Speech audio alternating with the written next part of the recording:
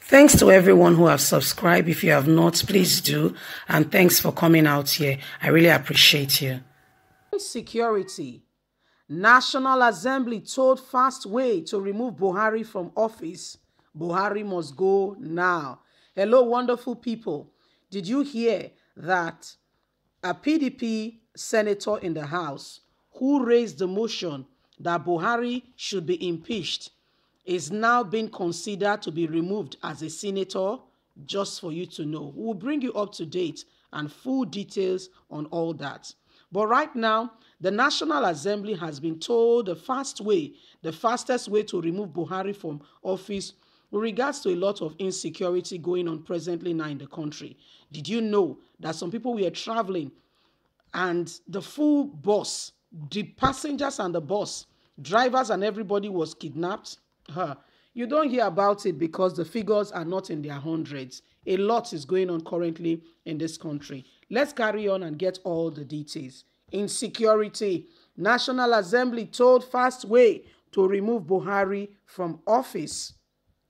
Olusegun Badmus, a chieftain of the new Nigerian People's Party, NNPP, has called on the National Assembly to amend the constitution to provide for the call of the president by those who vote for him.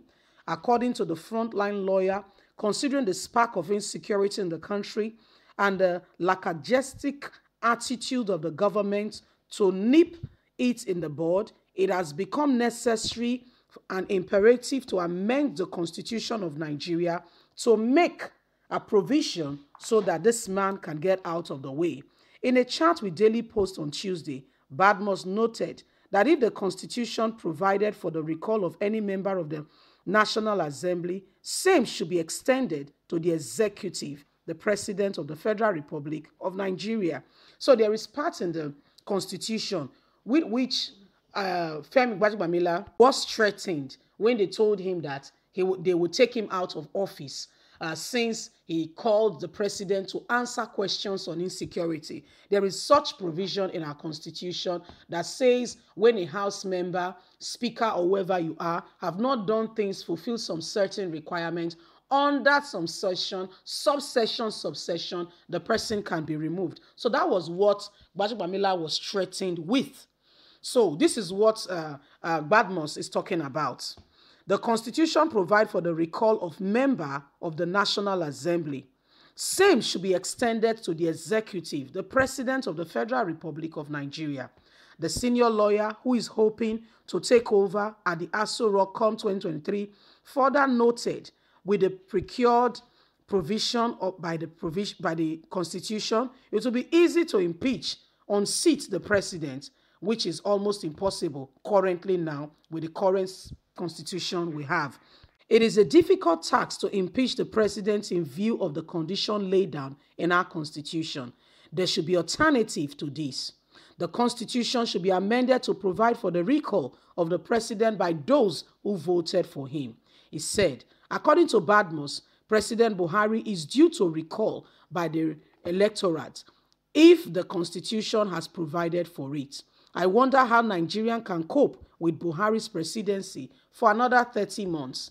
It is like spending 30 months in hell. Lives and properties of Nigerians are now at the mercy of the B-boys, insurgents, bandits, kidnapping, gunmen, to mention but a few.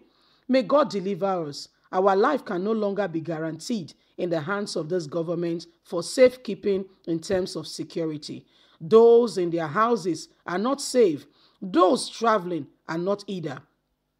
Recall what has been going on, how kidnappers has been taking people even with the bus and the full load of people. Farmers can no longer harvest or go to their farms. Work of farmers is now being permanently in the hands of the military.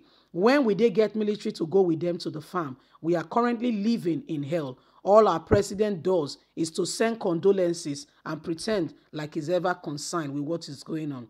This is certainly not the best of times for Nigerians. We have certainly become a scam in the hands of APC. We have been trapped by the promises of change. This is so sad. Was this change we were promised in 2015? No doubt, if the impeachment of Buhari were left in the hands of Nigerians, by now it would have long been removed. One wonder how Nigerians will survive another 30 months of this Buhari's administration. It is clear that politicians in this country are selfish. They make and they amend the constitution all in a bid to favor them and not care, no position at all for the masses or what they feel or care about. Nigerians have been braced up for the challenges ahead. Nigerians are fed up with Buhari's administration.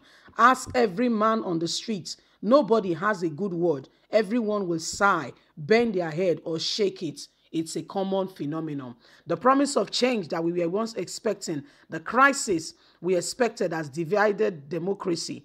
But most difficultly, is the experience of day-to-day activities that goes on in the country. International setting, I've rather seen Nigeria in a laughing stock, once giant of Africa, now in their shadows. May God deliver us from this government. Give us the excuse of paradigm. Nigeria never bargained for this. This was not the change we were all expecting. It is high time we all stand up, make a decisive change in our constitution, amend it in such a way that Nigerians can be saved from this present predicament called government.